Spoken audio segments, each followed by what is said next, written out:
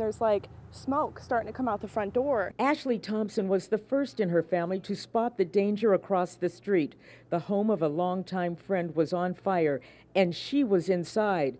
Ashley and her family quickly sprang into action to save her. We were trying to get in the front door, but there was just too many flames. So then that's when I'm thinking, like, I remember there was the garage door right there. So that's when I ran around and I just started pounding on it, yelling for her. I'm like thinking like, okay, do I open it? Do I not open it? So I'm like, I just took a chance. So I just swung it open and just all this black smoke just comes out, hits me in the face. And then by the time that happened, I'm like yelling for her. I can't see her, but I can hear her in there. What made the situation even more desperate is that the woman who lives here is disabled and uses a wheelchair. Like, I wasn't leaving her in there. So then we're all trying to find something. I'm like thinking maybe like a blanket or something just to cover up with. And then my dad just ran in there and he just got down and army crawled in there. So he got real low. So because my mom was like, get real low, Tim, get real low. So he's army crawling in there and he was able to get her. Ashley's dad, Tim, was at work today, just like nothing happened. But Ashley says he was very brave to go in and save their friend. He would do anything for anybody. So,